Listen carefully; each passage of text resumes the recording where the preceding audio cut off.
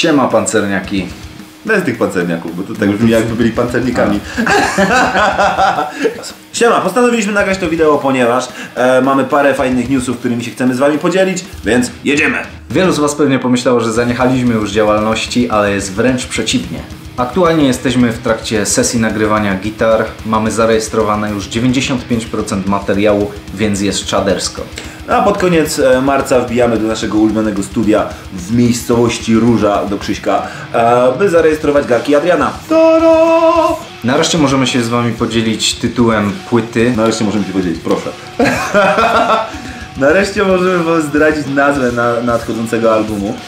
Następca Dirty Blood Canyon będzie nazywał się Rust. No, album będzie całkowicie różnił się od Dirty Blood Canyon. Owszem, owszem. Brawo, Piotrze. Brawo ja. Na pewno będzie to tematyka historyczna. Będzie opiewała... Nie będzie to tematyka, że opiewała. Na razie nie możemy wam zdradzić, ile na tej płycie będzie utworów, ale na pewno tematyka będzie poświęcona całkowicie historii. Płytki możecie się najwcześniej spodziewać gdzieś koło wakacji. Chcemy ją przygotować solidnie, więc to troszeczkę czasu nam zajmie. No ale spodziewajcie się solidnych efektów. Dzięki wielkie za poświęcenie nam chwili. Zachęcamy was do subskrybowania naszego kanału. No tak jak mówimy, będzie się działo, więc śledźcie nas na bieżąco. Pozdrawiamy.